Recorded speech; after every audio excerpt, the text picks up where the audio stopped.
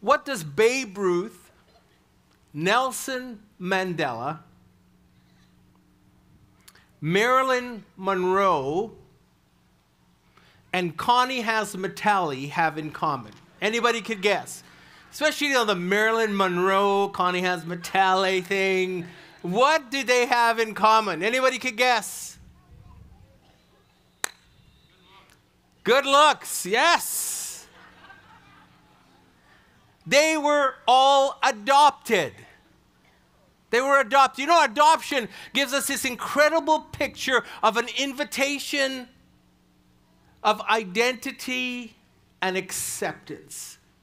We've been studying the book of Romans, specifically chapter 8, and one of the blessings in that chapter is the idea of adoption, that we are adopted into God's family, and that we become sons of God.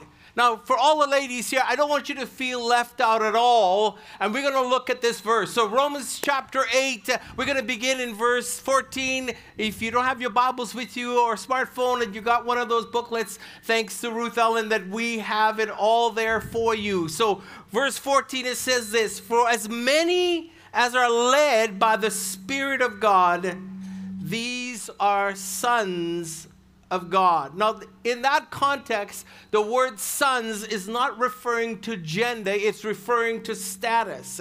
And in Roman culture, only the son, the oldest son, would inherit the family's estate. So Paul intentionally, he could use other words to refer to children, but he uses a very specific word that really invites male and female. That God's heart is for all of us, the invitation that we would become, regardless of male or female, that in Christ we have the rights to be his son. The moment you place your faith in Jesus Christ, your status changed. You are no longer a slave, you're no longer a servant, that you are a son. And with sonship comes incredible privileges, and one of them, this verse says to us, is that we are led by the Spirit. Now, the phrase led by the Spirit is in the present tense, meaning that it's not just one time, that it is ongoing, that when we are children of God, we live our lives not simply from what we can muster ourselves, but we live our life with the understanding that our lives are being led by the Spirit of God.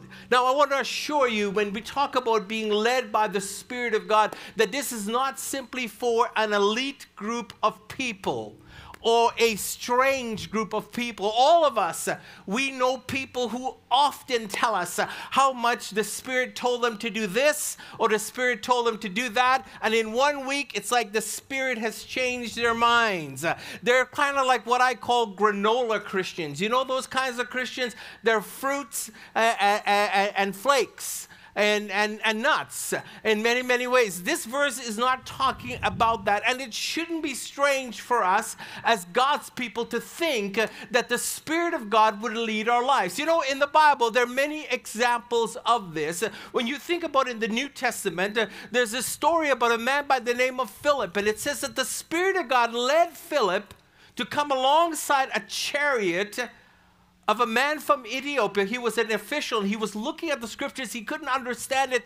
And the Spirit led Philip there to share the gospel with him and to baptize him. There's this other great story about Peter. And Peter gets this vision, and the Spirit of God leads him and instructs him to go to a man's house by the name of Cornelius. And there he leads Cornelius and his entire family, who was a Gentile, to Christ. The Spirit of God led Paul's ministry. It didn't only tell him where he should go, but it told them where they shouldn't go. That Paul and Silas and Timothy, they were instructed not to go to Asia and Bithynia to preach the gospel. So it shouldn't be strange for us as children of God, sons of God, that our lives would be led by the Spirit of God. Now, for many of you that are here today, and all of our students, many of us, we're here. We've come from other cities, bigger cities. And we've ended up in Moose Jaw. Some of you have come from other countries. Now, if you think about it, of all the places in Canada that you could live, I don't know about you, but it was the Spirit of God that brought me to this place. It's not strange for you to believe that as a son of God and sons of God, that the Spirit of God would lead our life. You know, there are many forces and many voices that desire to lead us. So how do you know when it's the Holy Spirit leading you? You know, Jesus described the Holy Spirit. He said that the Spirit of God is the Spirit of truth. Now today, the word truth could be interpreted in so many different ways that most people today, they have determined that truth is something that they decide for themselves. But the truth that Jesus was referring to is the truth of the Word of God. And how do you know when the Spirit of God is speaking to you? You have to know the Word of God. So as sons of God, we must know the Word of God. It is the Word of God that transforms our minds, and it empowers us to be able to understand the Spirit leading in our life and the ability to obey it. In Romans chapter 12, verse 2, it says this: "Do not be conformed to this world, but be transformed by the renewing of your mind." The Spirit of God, because we are sons of God, children of God, renews our minds so our life could be led by the Spirit of God. Not only does the Spirit guide us, but it also frees us. Look at verse 15. "The Spirit you receive does not make you slaves, so that you live in fear again. Rather, the Spirit you receive brought about your adoption to sonship. And by Him we cry, Abba, Father." This is really the second blessing that comes from the Holy Spirit from this passage. He frees us. Now, there are three essential aspects of this freedom. The first is this, that we're no longer slaves, but sons. Verse 15 speaks of receiving a spirit that does not enslave us to fear. You know, under the old law, we were bound with condemnation and with sin and with death. But now through Jesus, we walk in freedom. We're no longer held captive to our guilt. And we no longer live in fear of God, that we are now a son of God. The second aspect of this fear is the idea of adoption. The concept of adoption is very central to the Apostle Paul's message. While it really wasn't a part of the Old Testament Jewish tradition, it was certainly a very prominent thing in the Roman culture. And in Roman culture, society, adoption was not only legal, it was highly valued. That wealthy families who did not have children, or they did not feel that their son was the one that they would hand over their inheritance to, that they would adopt someone into their family. And with that adoption comes everything that family had to offer was handed over to that person. The third fact about adoption is that it gives us the full rights. Again, in the Roman culture, an adopted child was immediately granted the full rights and privileges of a natural-born child. When you were adopted, what happened was that you lost every connection to your old family. You lost every bit of the debt, every bit of their name, every bit that went with that family. Now you were 100% a part of this new family. And every benefit from that new family was now yours. What Paul is saying, when we accept Jesus Christ as our Lord and Savior, the Spirit enables us to be sons of God, and with that comes all of the privileges there is from heaven now becomes ours. Our past sins, our debts, our guilt is wiped away, and now we've received the privilege of being a son of God.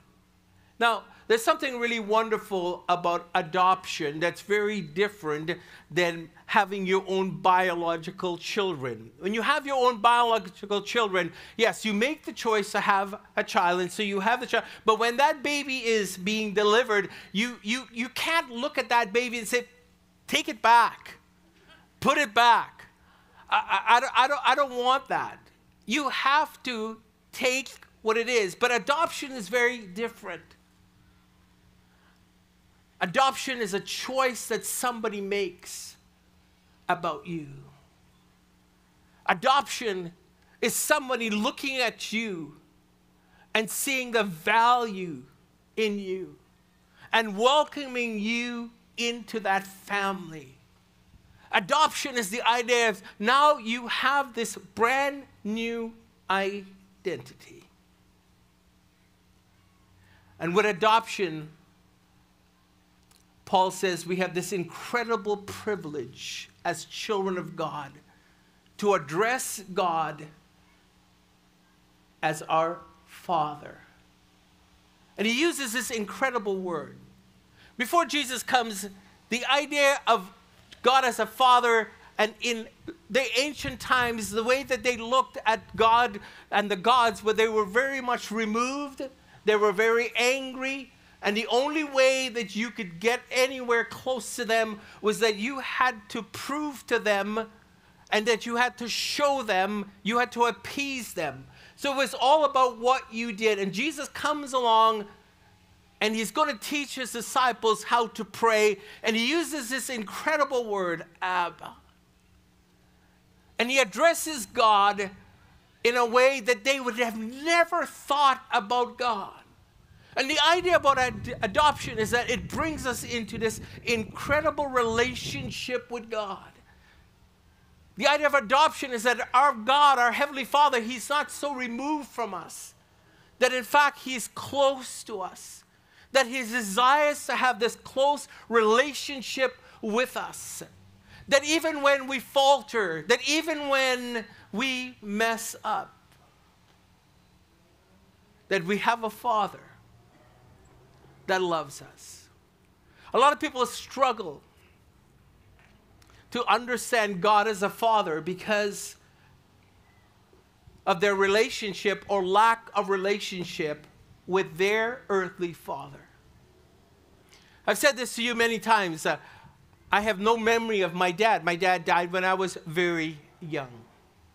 And I grew up as a young person, without a father figure in my life. In fact, most of the male models, roles that were around me, they were not good at all.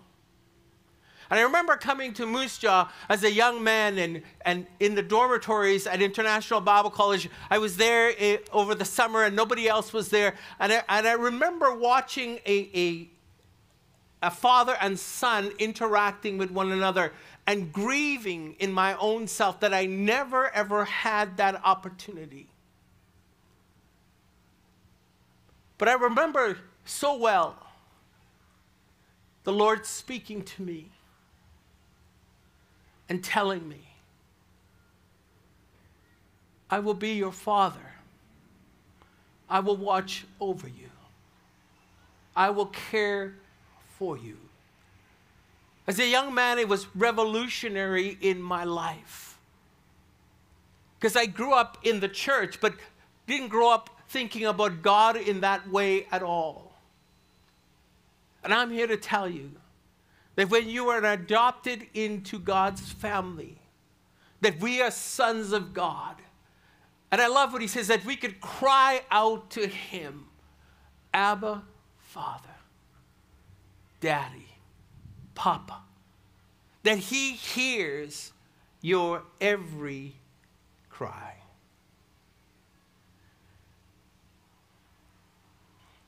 So not only does the Spirit lead us, not only does the Spirit free us, but it offers us something deeply personal and profound about our relationship with God. It assures us. Look at verse 16. He says, the Spirit himself testifies. That's this incredible word. The book of Romans is a book like a deposition that a lawyer is bringing to a court to prove its case. And he uses this word that the Spirit testifies on your behalf. And it testifies inside of us that our spirit, that we are children of God. So this is more than a head knowledge. It is this divine testimony within our hearts where the Spirit of God speaks directly into our spirit, confirming our identity as beloved children of God. I want you to think about that for a moment. That the creator of the universe, the one who spoke the stars and all of the planets into their places, he whispers into our hearts, you are mine. This isn't some kind of abstract theological concept, but this is an intimate daily reminder and reality to us. That the Spirit continually reassures us that we are deeply loved, that we have been accepted just the way that we are. You know, there's so many times as Christians, there are all of these voices. Sometimes we don't always measure up. And when we don't, the enemy comes. The enemy is the accuser. He accuses us. He always wants to pull us down. Many, many times we become our most hardest critics in our life. But I love what this verse says, that the Spirit of God reminds us. It doesn't just inform us about this truth, but it reminds us again and again that we are. It bears witness. It gives testimony that we are the children of God. That many, many times, even when we condemn ourselves. I love this incredible verse. It comes from the book of 2 Timothy, verse 2 and 13. It says that even when we are faithless, that he remains faithful. How many of you are glad for that today? Even when we don't measure up.